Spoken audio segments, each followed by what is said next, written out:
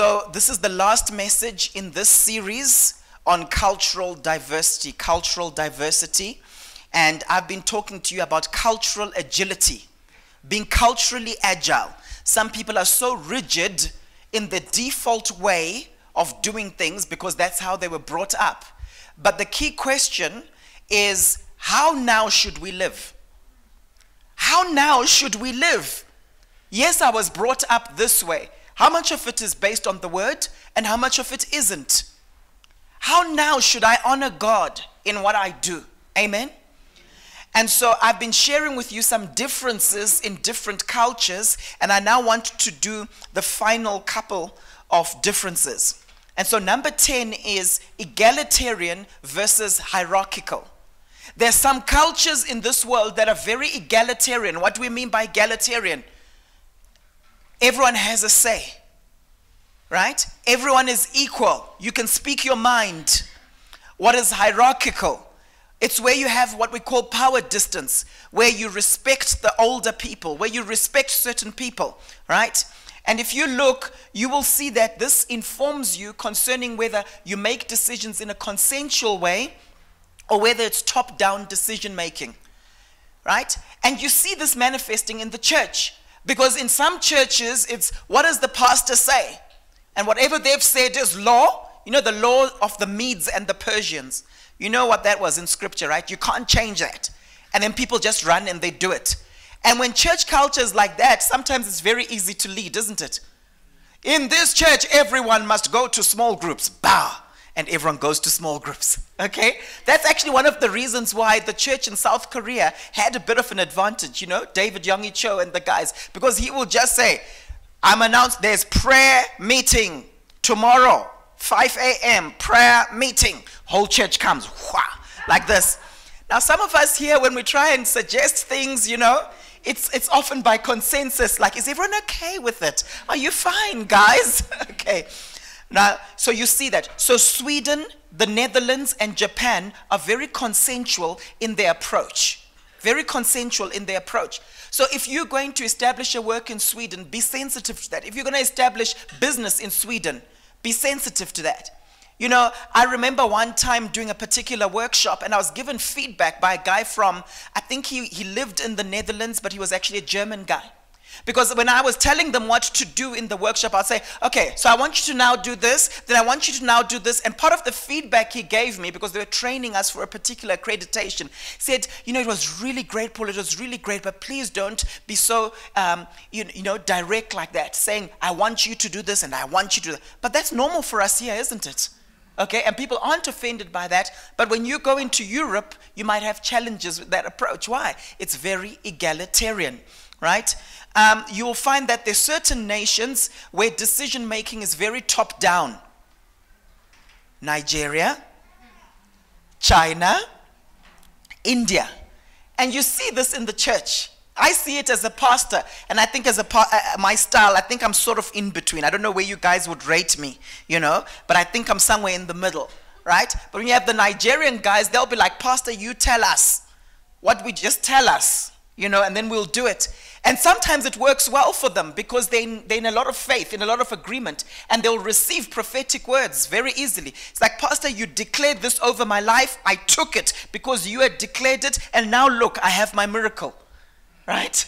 And so it affects faith levels.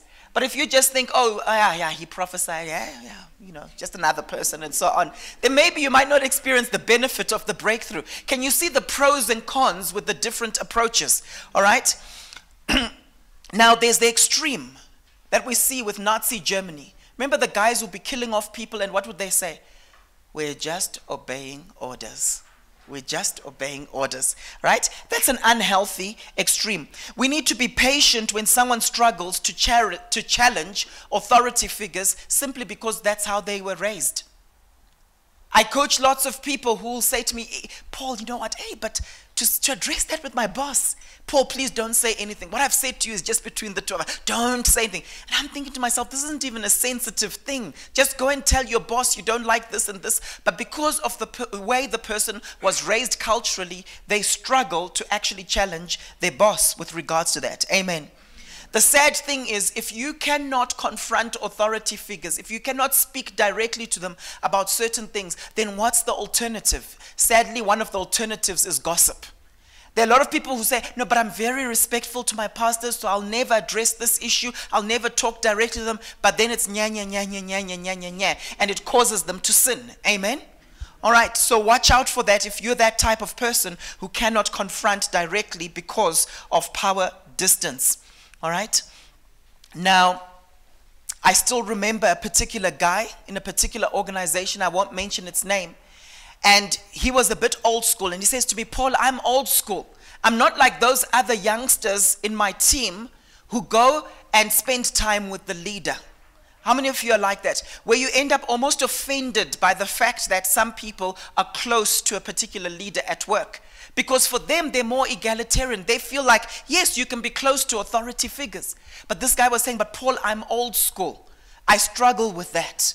I feel like you have to respect your boss, and that means give them space. Amen? I remember experiencing this some time ago in this church when I was supposed to be part of a particular small group. I won't mention the name of the small group. And I remember there were certain people there. They were enjoying their time in that small group, and I was like, cool, I want to start attending that group. And then people were all nervous. Hey, Pastor Paul is going to be in the group. Hey, I don't think it's going to be the same. I don't think it's going to be the same. Because some of those individuals, not mentioning any names, some of those individuals came from backgrounds where if someone is an authority figure, they're there, out there. You can't be close to them. And then they were pleasantly surprised when I then joined that group. We could crack jokes with each other. They saw that I'm actually a really cool person. Amen? Right? And some of those very people are now very free, very open. They tell me everything that's going on in their lives, right? If I give them a lift somewhere, we're driving, we're cruising, we're going to do a particular video shoot somewhere, they're very, very nice and open with me. Amen? Praise God. Where's Sipo today? All right. You'll see when he's editing this video, you'll see it. All right. I came from a background. I'm from the Eastern Highlands in Zimbabwe. Okay, and the people there are called the Manyika people. There might be one or two of you here in this room, right? And we are known for respecting authority, right? So we are gentlemen in that environment, right? But the thing is, there's a lot of protocol around certain activities. So for example, if let's say my grandmother was still alive and I wanted to give her a gift. Let's say it's a chicken. I can't just go and just be like, hey, Gran, here's the chicken, right? Culturally, I'm supposed to sit down and get everyone seated, right? And then I literally will say to my older brother, David, please can you inform grandmother that Paul is missing her and hasn't seen her for many days and has got this gift for her. And then then everything goes up the ranks, right? And then David passes it on to an older uncle, and then it goes on to another older person, okay? Some of you know this. And then by the time that chicken actually ends up getting to my grandmother, the chicken is like, guys, just kill me now. This process is taking so long, all right? And then what happens is she gets it, then there's a whole process of thanking me, right? And then after we've done all of that, people are relaxed and it's all good, and you can crack jokes and so on, right? But that's a surface feature of culture, isn't it? And it shows that there's power distance. And I remember sharing this with a particular uncle of mine who owns an IT firm, and he says to me, Paul, this manifests in business also. Because he says, what happens to me is I might be at the bottom of an elevator and the messenger sees me and he's got a package for me. But he bypasses me, right? And he goes to the beginning of the chain, even if that package is urgent. Goes to the beginning of the chain, and then finally it gets to me, and might be too late by the time it gets to me. Amen? So what happens is when there's power distance in a culture, it means that those with power and those without, right? There's that hierarchy in order to get to them. It also manifests in forms of worship. So I remember a particular relative of mine who was fine and comfortable with ancestral worship saying, no, we believe in God, but you know, we respect God so much. So we don't feel like we've got direct access to him. We have to go via. Are you hearing me? Right? Now we know the scriptures tell us that there's only one mediator between God and man, and that is Jesus Christ. So if you go via, you don't get to God, you get elsewhere. Amen? I remember speaking to a particular guy, I think he's a Zulu guy. I was coaching him recently, and he said the same thing. I said, what do you actually believe? And he says, we go to such and such a church. Our family is from such and such a congregational church. But then the history, Paul, is that we want to maintain our cultural traditions. So that church broke away from the missionaries from America or wherever they were from, because we wanted to also do what we need to do with our ancestors. So we see that in cultures where there's power distance, often it affects the form of worship, and people start doing things that are non-biblical. Are you hearing me this morning? All right? So we have to ask ourselves, what does the Bible actually say? What are the implications of power distance when it comes to mentorship relations? Because for some of you, you do what we call hiding from love. Hiding from love. Let me reject myself before you can reject me. So I won't ask you for mentorship because you're up there. So let me just chill with my boys. I say to some people, where do you see yourself in the next 10 years? And you hear them saying, you know what, in that corner office, Paul, in that corner office. And I say, are you interacting with any of the people who are currently in that role? No, Paul, they're too far up there. I've got my boys. You've just shown me you'll never get into that corner office.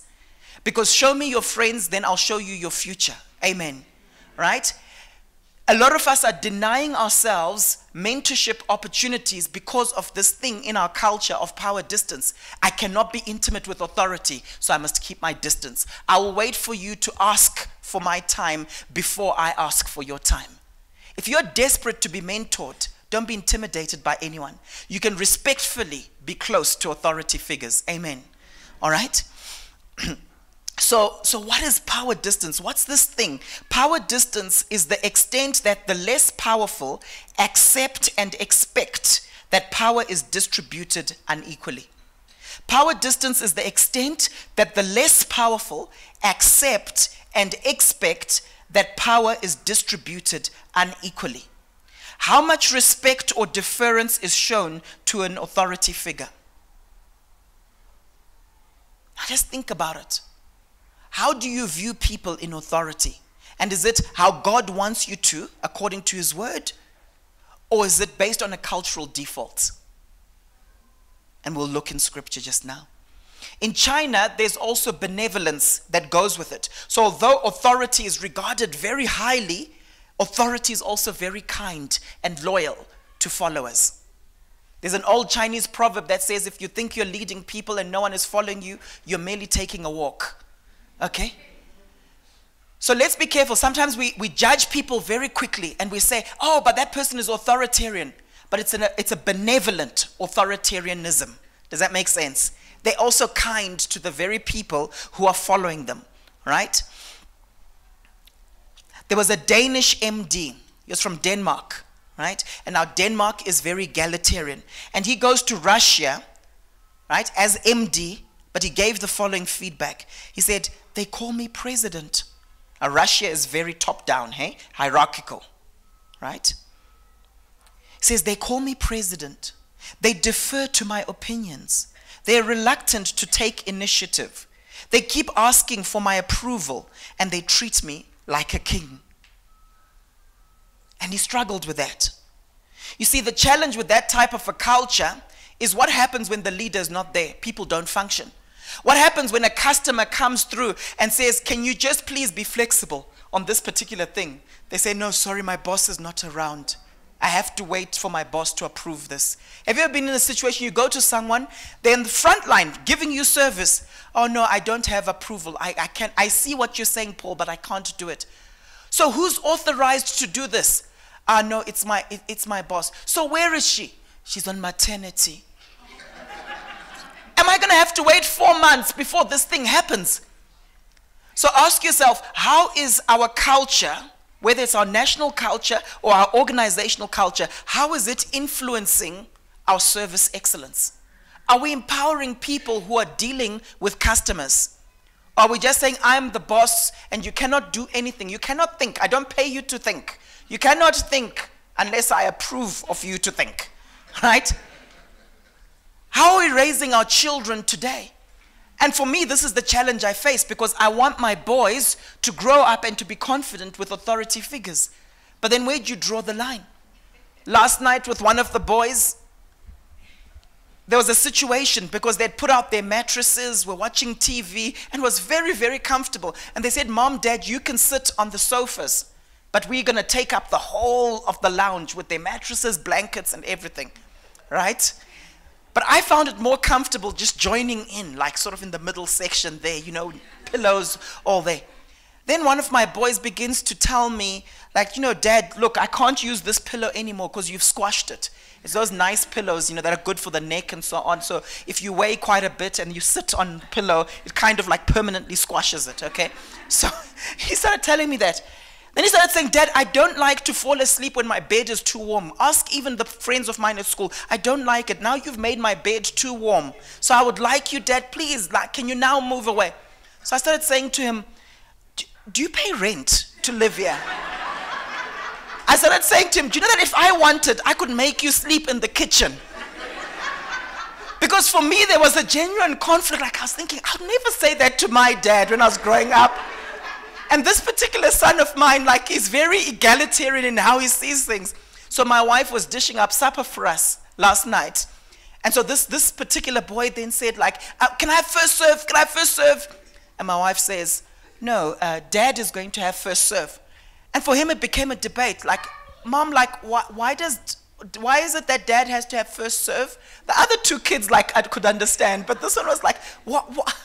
And I could see my wife was now thinking on it. She was like, because I think that's the honor that he's due. That's why we're giving him first serve. All right? So this is what we go through on a day-to-day basis. If you're in a nation that values hierarchy, but you don't, then how will they see you? If you're in a nation that values hierarchy, but you don't really value it, you're quite relaxed about these things, my question to you is, how will they see you? Sometimes they end up seeing you as a weak leader. Sometimes they can see you as indecisive. And this is something we need to manage and to say, how then shall we live? Sometimes they might think, this guy can't manage people, this guy's too intimidated by everyone, but that's your leadership style. So how then should we live? You know that when you go to China, Korea, or even Japan, you need to think of who to shake hands with first as you walk into a room. When you go to China or Korea, you need to think of who do I shake hands with first when I walk into a room, right? You can't just go and just shake hands with this person, but then that one is actually the leader. The guys might be offended. And guys, as we do business cross-culturally, as we plant churches in other nations, we must be aware of these things, because there's no harm in doing so. You can't just go and say, you are all equal, so I'll just do my own thing. You might not reach those people with the gospel, and it might be a cultural barrier. Can you see why we need to be culturally agile? Amen?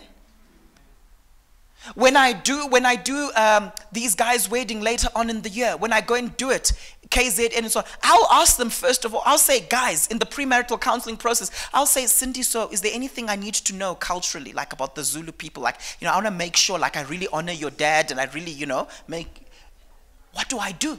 I'll know with Kwaile's side of the family, it'll be relaxed, and, it's all good, it's all good, it's all good.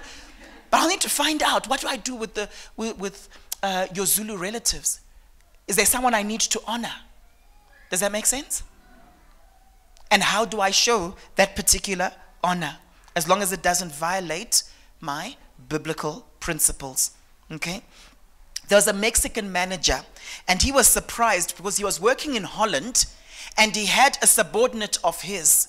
And he said to this subordinate, you know what? I would like to have lunch with you. Come, let's go for lunch. And this subordinate said to the Mexican manager, this is in Holland, he says, oh, no. I've got a lunch appointment with your boss. Basically, his boss's boss. And this guy was surprised that he's having a lunch appointment he's got lunch with my boss, but I didn't even know about it. Why? Because in Holland, it's quite egalitarian.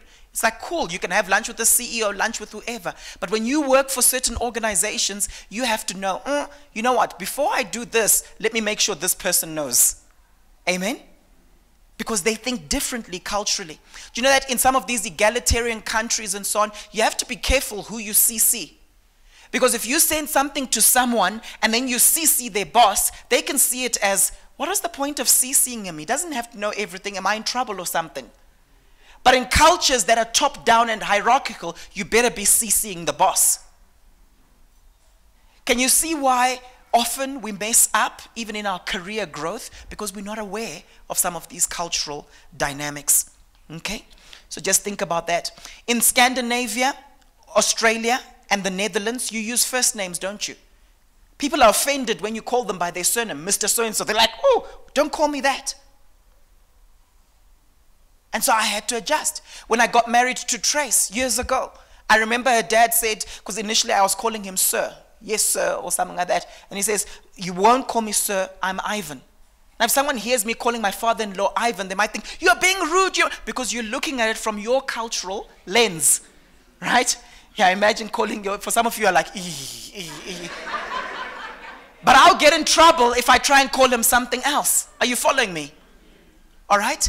And so let's be culturally agile where we actually find out, what is this person called? Do you know that if a guest minister comes and preaches in this church, or if you're preaching at their church, you might not be pro use of titles, but don't go and just call them with their first name, by the first name, oh yeah, so yeah, because they might be offended.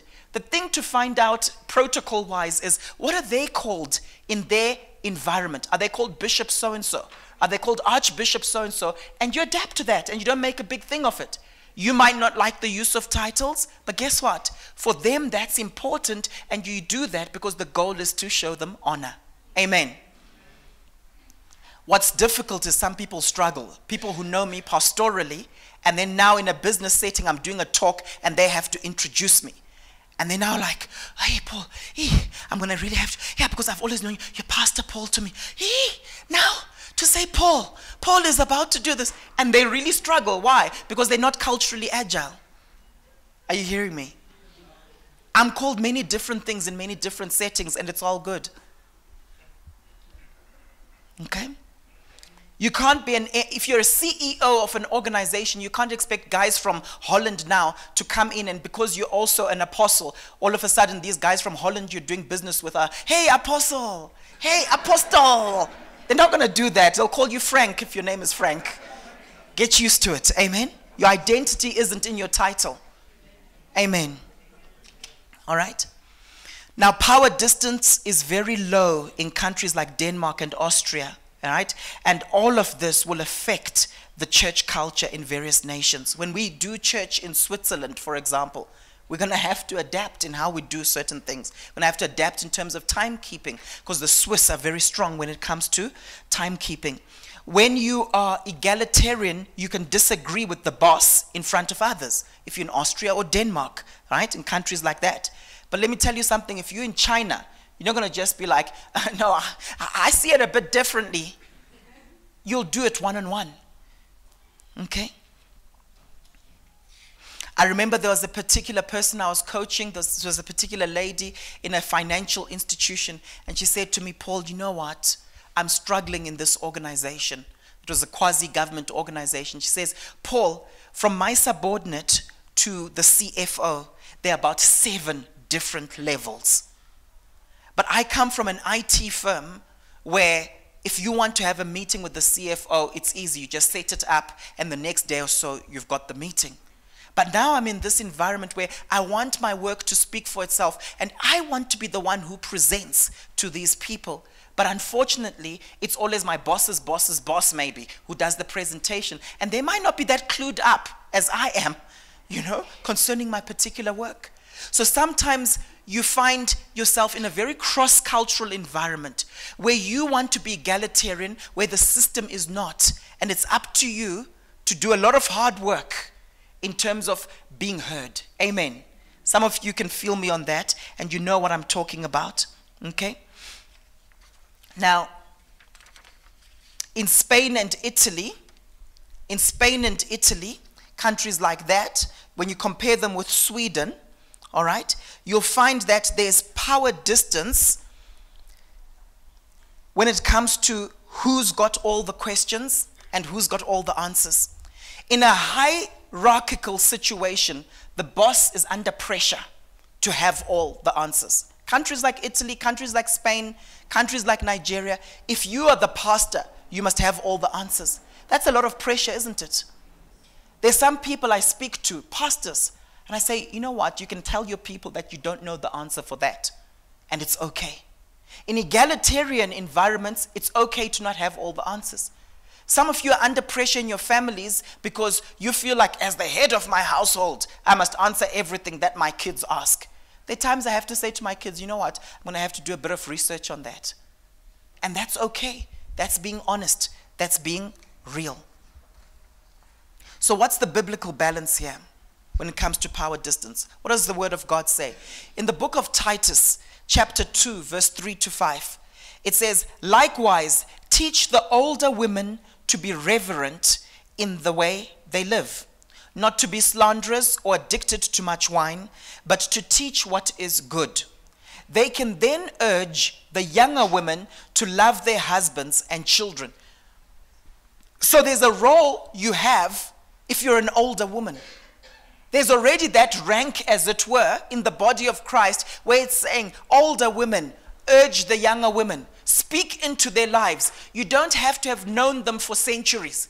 You see, some people who are too intimidated to mentor other people, they're like, but I don't really know them, but I don't really know them. But here it's saying, urge the younger women. If you're a good example yourself, urge the younger women to do what? To love their husbands and children. How many of you here are younger women and you would love to have older women helping you to love your husbands? I'm seeing hands go up. Raquel's hand is up. Okay, I'll ask Raquel. Okay, how are things with your husband? By faith. All right? All right, people want this. To urge the younger women to love their husbands and children, to be self-controlled and pure, to be busy at home, to be kind, to be subject to their husbands, so that no one will malign the word of God. Whose job is that? It's not saying it's the senior pastor's job. It's saying older women mentor and disciple the younger women in these things, in practical living. Amen? I'm not going to ask how many of you are the older women, because they're all in denial about it. No, I'm still younger, Paul. I'm still younger. Okay? We need to have a church culture that does this. If you've got kids who are still at junior school, it behooves you to seek counsel from those who've got older children. Children who are now in their teens, children who are now at varsity, to say, how did you deal with this life stage? Amen? My kids are still at primary school. It behooves me to go and to seek counsel from those with older children to say, how did you cope at this particular life stage? Amen? I don't know. I might have a role in the church that I play, but there's certain things I haven't experienced yet. Amen? You see, in a healthy culture, we become interdependent. You come to me for certain things, but I come to you for other things. As opposed to, I'm the man of God. I don't need anyone. The Holy Spirit will teach me. That's foolishness. Amen? All right. 1 Timothy chapter 4 verse 12 says, don't let anyone, look at the balance here, don't let anyone look down on you because you are young. In other words, your promotion in the kingdom is not based on your age. So when it comes to mentorship in certain areas, based on your age, your maturity, your life stage, you've got the right to speak into people's lives. But in terms of your spiritual authority, it's not based on your age. 1 Timothy 4 verse 12, don't let anyone look down on you because you are young, but set an example for the believers in speech, in conduct, in love, in faith, and in purity. That was Timothy. He had to do that. In Jeremiah chapter 1 verse 6 to 8, it says, Ah, Lord God, I said, I surely do not know how to speak, for I'm only a child. Some translations say, for I'm but a youth. So here we have Jeremiah rejecting the call of God as God was calling him because of his age. Many of us reject God's call on our lives for various reasons. Oh, I've got a business to run, Lord. And oh Lord, I can't speak. Oh Lord, I've got too many children. And what does God say to him? What does God say to him? But the Lord told me. You have to go by what God tells you, not what the cultural default is. See, the cultural default here was there's a certain age you have to be before you can be a prophet. There's a certain age you have to be before you can be a priest. There's a certain age you have to be before you can speak to older people and preach. That was the cultural default. But God said to him, do not say I'm only a child, for to everyone I send you, you must go. So what's the qualification? God has sent me. And all that I command you, you must speak. Do not be afraid of them, for I am with you to deliver you, declares the Lord. Isn't that powerful? I think that's so powerful that you can be in a situation where you're rejecting the call because of a cultural default. I'm too female, I'm too male, I'm too young, I'm too old. Based on what? Says who? I'm too white, I'm too black, I'm too Indian, I'm too... Yeah, that one. Right? Now watch this, watch this. Your age does not qualify or disqualify you from ministry. Your age does not qualify or disqualify you from ministry. Just because you're old, it doesn't qualify you. Amen? Some people will say, yeah, but I can't have these youngsters telling me this. Maybe you don't qualify. You've been alive for many years, you've been existing, but you haven't done the things that qualify you. Amen? Hebrews 13 verse 17 says, obey your leaders and submit to them, for they are keeping watch over your souls. That's quite a responsibility God has given us as church leaders. They're keeping watch over your souls as those who will have to give an account. Let them do this with joy and not with groaning, for that would be of no advantage to you. Can you see how in scripture you have both? You have both. You've got, hey, you're a youngster, don't let people look down on you because of your age. But then you've also got, hey guys, obey your leaders in the Lord. Hey, older women, instruct the younger women. And that's why I'm saying to you this morning, be culturally agile, because we see it in the Word of God. Now, how much emotion, what's the bond like between those in authority and those without? In 2 Corinthians chapter 6, verse 11 to 13, it says, we have spoken, this is Paul, we have spoken freely to you, Corinthians, and we've opened wide our hearts to you. Now, some of you have been raised in cultures and environments where you can't show emotion. If you're the man, there's no emotion. And you hear those people who say, no, Paul, we just leave emotions out of this. I'm not talking about emotionalism. I'm talking about being in touch with your emotions. I'm talking about having a bond with your kids where you hug them, right? John was telling me the other day how he's forcing hugs on his kids and so on, right? Type of thing, wanting them to be affectionate. For some of you, if you weren't raised in that environment, what do? It's awkward for you. It's awkward for you, and you're distant, and your wife is always complaining, saying, you must hug the kids, you must wrestle with them, you must... And you're like, I can't do that. Do you know why you can't do it? You've placed your cultural values up here, higher than the Word of God. Because this is what the Word of God shows us. Paul, this wonderful, great apostle, he's saying to the Corinthians, we have spoken freely to you, Corinthians, and opened wide our hearts to you. We are not withholding our what? Our affection from you. But you are withholding yours from us. He's making himself vulnerable here. Some of you would never have these conversations with people you're leading. Then he says in verse 13, as a fair exchange, I speak as to my children. Open wide your hearts also. Are you open to having that emotional bond with people who you're leading? Are you open to demonstrating affection to your children? Hugging them, kissing them. Sometimes if I give my sons a kiss, they're like, oh, Dad, come on, that's gross, that's gross. And then I do it on purpose. Hey, Dad, come on, Dad, please, come on. Gross according to who? The Bible doesn't say it's gross. And one day you will get married to a woman whose primary love language is touch. And she wants to be touched. So start practicing now. With your parents, I'm meaning.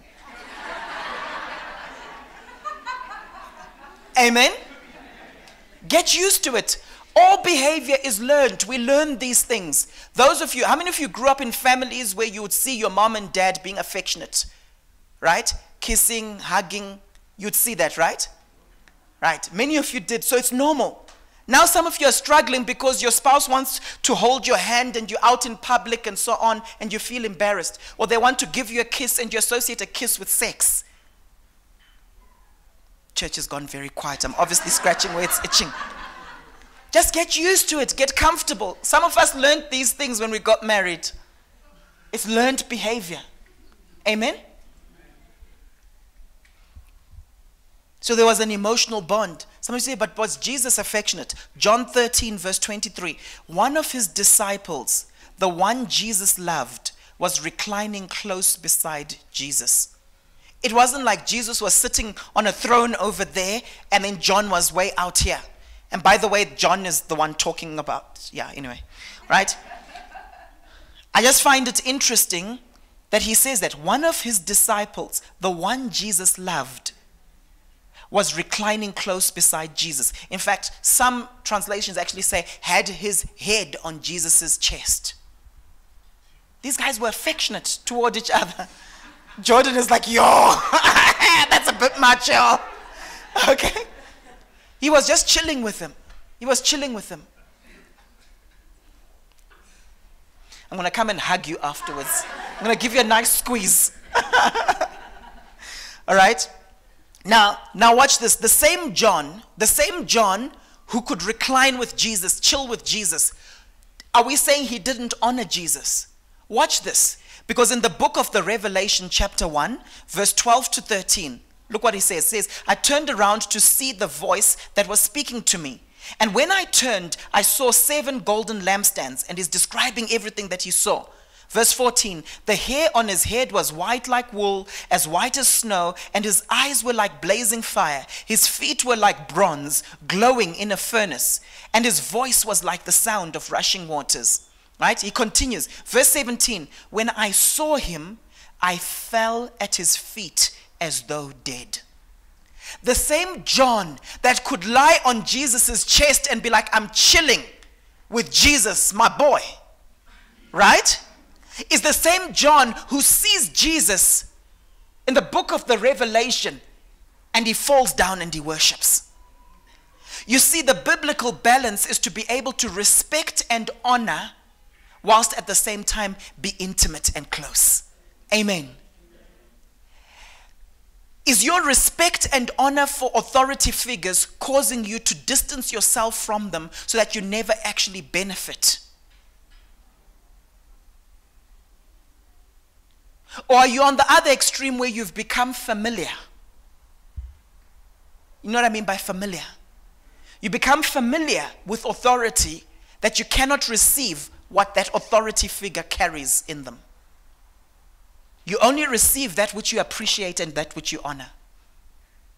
Can I say that again? You'll only receive that which you appreciate and that which you honor. That's why Jesus said that he could not do many miracles.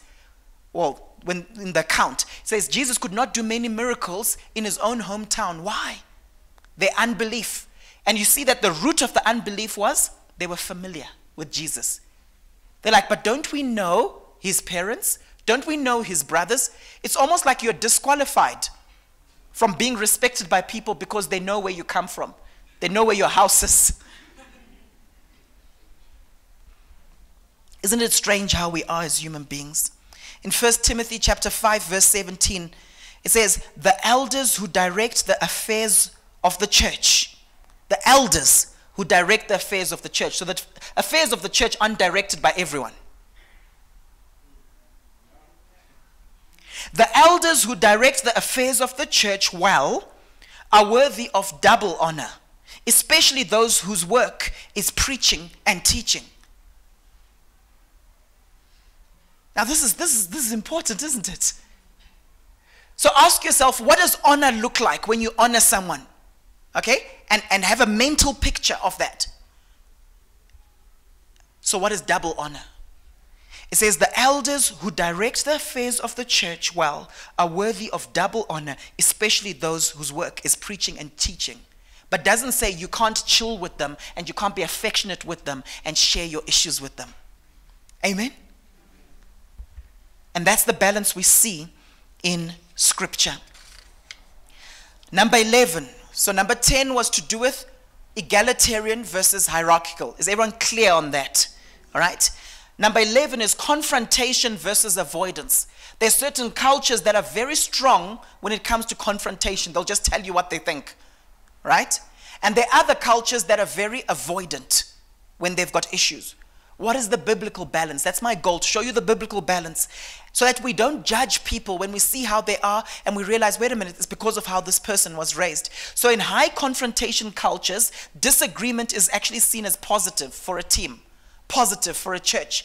You can have unfiltered conflict around ideas, where we debate things, where people come to me after and say, yeah, but pastor, that particular verse, yeah, but I didn't understand. How do you? And they respectfully do so, and there are no issues. But in other cultures, that would never happen. Our man of God said this. You cannot question it. The Bible actually praises the people from Berea. It says because what they did was they went to the Word of God and they studied it to see if what the apostles were saying was actually true from the Word of God. I encourage you, everything that is preached from here, you must study the Word for yourself. Amen? And make sure you have the revelation yourself, instead of just blindly saying, I'm just doing it because our pastor said so. I'm just doing it because our pastor said so. So if your pastor says, go jump off a cliff, are you going to go jump off cliff? That's how cults start. Amen?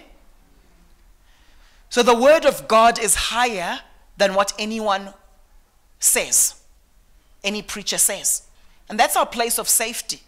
But if you don't know how to interpret the Word of God, don't come and start now arguing with me when you're misinterpreting Scripture yourself, right? First, do a course on biblical research, right? Understanding how do I actually interpret Scripture. And then when you have the debate or the dialogue with me, make sure that you've got your ducks in a row and come with humility. Humility that says, you know what, pastor, when I read this verse, it says this, but then you said this. Can you give me understanding? Can you give me clarity? That's humility. As opposed to, yeah, no, I disagree with you, yeah, because what you were saying the other day, pastor, yeah, because you guys, that's pride. And God resists the proud. Amen? Right. So, avoidant cultures see disagreement as negative for a team dynamic. Okay? It's also important for us to realize that emotional expressiveness isn't the same as readiness to confront. So people in Peru, you all know the country Peru? Right? Remember we had a guy from Peru the other day, right? People from Peru, right? They're emotionally expressive, but doesn't mean that they're ready to confront, right? People from India are emotionally expressive, but doesn't mean that they'll actually confront you concerning the specific thing. So there's a difference between that, between those two things, okay? It's also seen in our politics. Have you noticed that? A lot of times people are very emotionally expressive, but they aren't always ready to actually confront on a very specific issue. People don't talk about the elephant in the room all the time. So the high confrontation countries are Israel, Greece, France. They're high confrontation countries. Avoidant countries, examples of these are the Philippines, Japan, and Korea. And that's why sometimes you can be doing business in some of those countries and you just find out, oh, what happened to the deal? Oh, how come it's gone to someone else? And then you realize that the people did not want to actually confront you and actually say to you, oh, this is why we didn't give you the deal. I don't know how many of you have had a tender rejected, but you don't know why it was rejected. I've had it before where I'm doing work for a particular organization, doing work. They love me to bits, got good raving reviews and that kind of thing. Then all of a sudden it kind of like just ends. Sorry, we are not renewing it. But no one actually, and these are people you've coached and related with, but no one actually comes and says to you, oh, it's because of this or it's because of that. Why? They're being avoidant. Amen? They're being avoidant. So what's the biblical balance? When should we confront and when should we avoid? Galatians chapter 2, verse 11 to 13. But when Peter came to Antioch, I had to oppose him face to face. This is Paul the apostle speaking. And he's talking about this great apostle Peter. And Paul basically says, when Peter came to Antioch, guys, I had to oppose him face to face. So was Paul willing to confront? Yes, he was. How many of you know that someone who's willing to confront, you tend to trust that person more? They say what they mean and they mean what they say.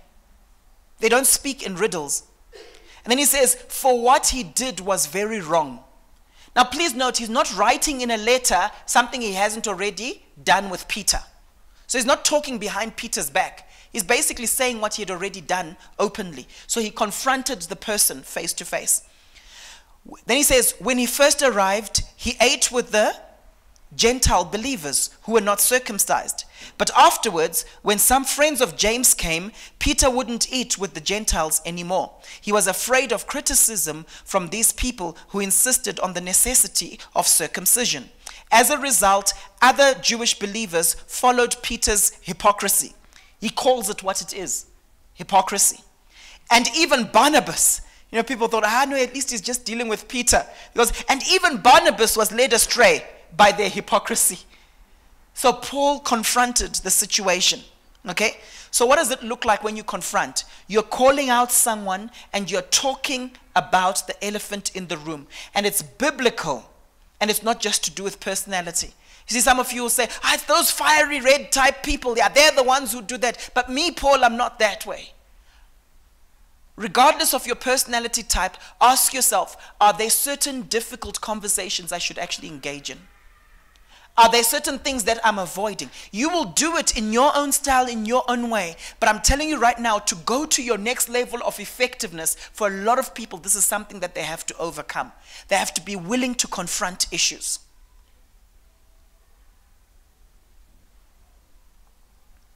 So we see that Paul did it and he didn't apologize for doing so. And it says that I had to oppose him face to face. In other words, he was compelled to do so. You could see it stemmed from a principle that he actually had. He was actually challenging the fear of man that he was seeing in Peter. So how could he himself be carrying fear of man within himself if he's challenging it in Peter? And there's a way to do so respectfully, isn't there? Now, what's the balance to that? Proverbs 15 verse 18 says, a hot-tempered person stirs up conflict, but the one who is patient calms a quarrel. Can you see that you can confront something but do it gently?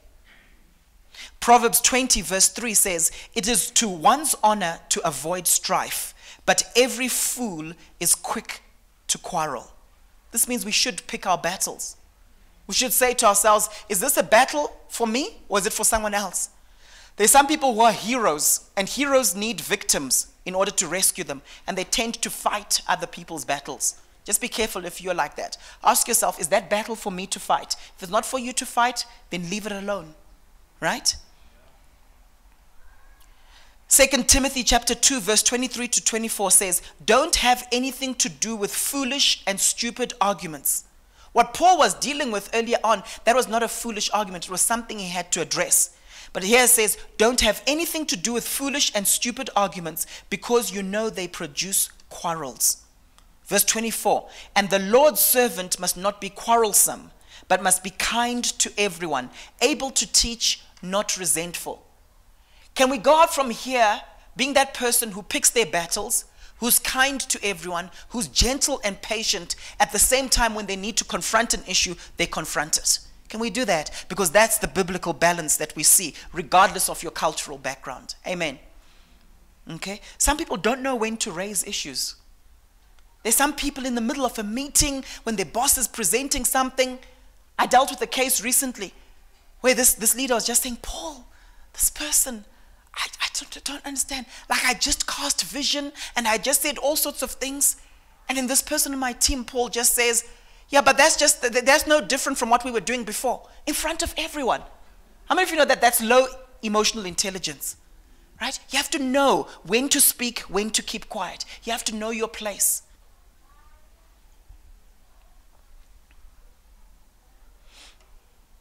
Look at this, Romans 12, verse 17 to 19.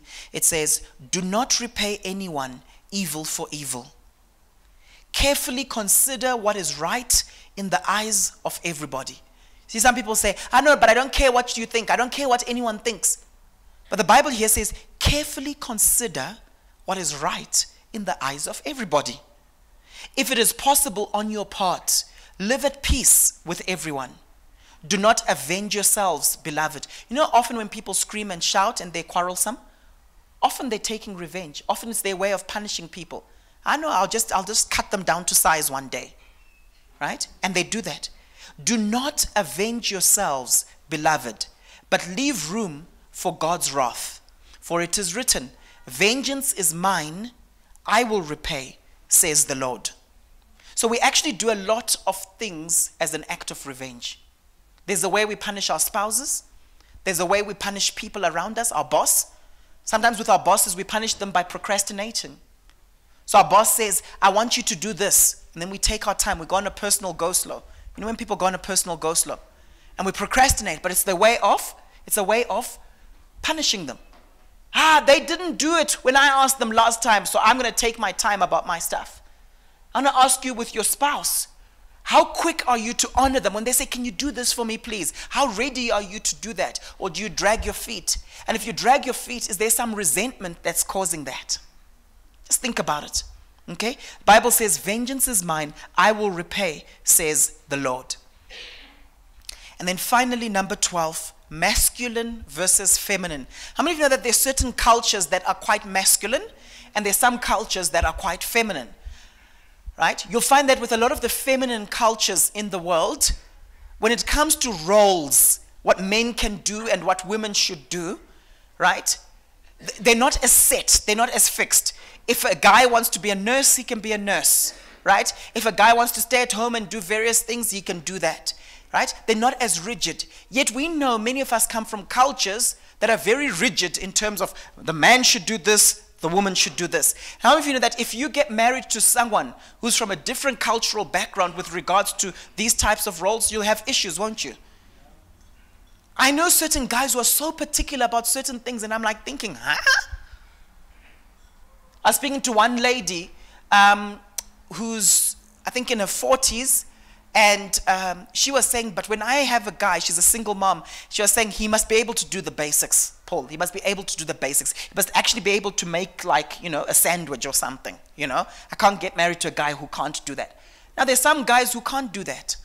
They come from cultural backgrounds where they're like, no, my wife must feed me. No, we can't have the helper doing that. It must be from her. She must be the one. Those of you who are like that, where does that come from? Are you afraid that someone will poison you? What is it? I'm just being honest. It must be my wife must be the one that cooks me. And then when she doesn't, you've got issues. I know someone, I think she's a COO of a particular bank. She's in her mid-40s. And she said, you know what, Paul, I'm a good cook. But standing in front of the stove for an hour each evening isn't actually the best use of my time. It's actually my time with my daughters, doing homework with them. From 4:30 to 8, that's my time with my daughters. Paul, I can tell you all about World War II. I can tell you all about this. I can tell you all about that. I'm just saying to you, you can have your own family practice in terms of what you like. And a lot of us, we appreciate, even if it's just once a week, that meal our spouse cooks for us and so on. But just be very careful when you become so insistent on certain things. Because that's when you will fight. And you'll have your wife saying to you, but I work too. And I had to work late hours and now come home and cook and I'm drained. And then now you want, are there kids here? And then now you want to be intimate. Let me just say that with me, but I'm drained and I'm tired because you want me to have to do this. Let's be careful. It's causing problems in marriages today. How many of you are feeling me on this? I'm hearing the sisters all saying, amen, go there. All right? But at the same time, if there's a preference you have, even if it's because of your cultural upbringing, you need to be honest about it. To say, honey, I'll try and be patient concerning this, but this is just how I was brought up, and it really means a lot to me when this happens. It's not a law. The Bible doesn't say you must, but I really like it. That's how you appeal. Not by commanding your spouse. Amen?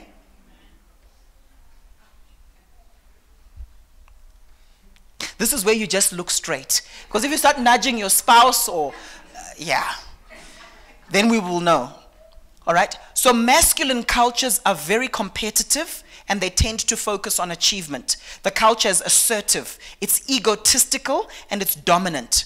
So countries with masculine cultures, Hungary, Austria, the US, Mexico, Japan, Italy, okay? They value wealth and material success.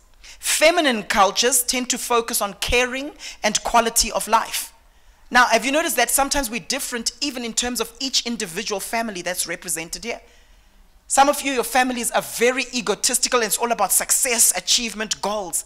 And some of you, it's just about quality of life. Let's just chill. Think about it. All right? What culture do you want in your home? So in general terms, masculine cultures are about ego and feminine cultures are about relationships. You see how this affects our marriages. So what's the biblical balance? Number one, scripturally, contentment is crucial. It's important to be content, guys. Life is not all just about goal achievement. It's important to be content. I've got a friend who about 5 years ago, he turned 40. And he said, you know what? People gave me many presents for my birthday. But there's a gift that I got from God. And guess what that gift was, he said? The gift of contentment. And some of you, you need that. Just being content. Now watch this. Look at the scripture. 1 Timothy chapter 6, verse 7 to 9. For we brought nothing into the world, and neither can we carry anything out of it. But if we have food and clothing, we'll be content with these. I was thinking about it, because you start thinking about it. I was thinking, okay, right now, these are the things we're thinking of in our life. These are our plans. This is what we want to acquire, and so on. And then you read the word, and it says, if we have food and clothing, we'll be content with these. How many of you don't have food? I don't think you would raise your hand right now. Hey, you would feel like, right? How many of you, well, everyone here, clearly you've got clothing, right? All right? But if we have food and clothing, we will be content with these. Those who want to be rich, however, fall into temptation and become ensnared by many foolish and harmful desires that plunge them into ruin and destruction. We want to be successful. I teach a lot on success. Success is basically goal attainment, but it must always be balanced with contentment. Maybe it's time for us to pray for the gift of contentment. Amen? Relationship is key. In John 13, verse 35, it says, by this, everyone will know that you are my disciples if you love one another. The mark of being a true disciple is loving one another. Now, how do we balance this with scripture? Jesus wants us to perform great works. He wants us to be content, but he also wants us to achieve greatness. In John 14, verse 12, he says, very truly I tell you, whoever believes in me will do the works I've been doing, and they will even do greater things than these, because I'm going to the Father. He wants us to do great works. Amen? Imagine hearing that today, where Jesus comes to you and says, these great works you guys are admiring me about, you will do greater. He wants us to do the greater works, but from a place of contentment. In Matthew 25, verse 24 to 30, he also, who had received the 1 talent, came forward saying, Master, I knew you to be a hard man, reaping where you did not sow, and gathering where you scattered no seed. So I was afraid, and I went and hid your talent in the ground. Here, you have what is yours. But his master answered him, you wicked and slothful servant, you knew that I reap where I have not sown, and gather where I scattered no seed. Then you ought to have invested my money with the bankers, and at my coming I should have received what was my own with interest. So take the talent from him and give it to him who has 10 talents. For to everyone who has will be given, more will be given, and he will have an abundance. But from the one who has not, even what he has will be taken away. And cast the worthless servant into outer darkness. In that place there will be weeping and gnashing of teeth. So God wants us to be faithful stewards of our talents, but from a place of contentment. So my question to you is, are you all success and no relationship? Or on the other hand, are you all relationship and no success? Be faithful with your talents whilst your identity is in Christ. And whatever you do, do it relationally. Amen. Let's pray.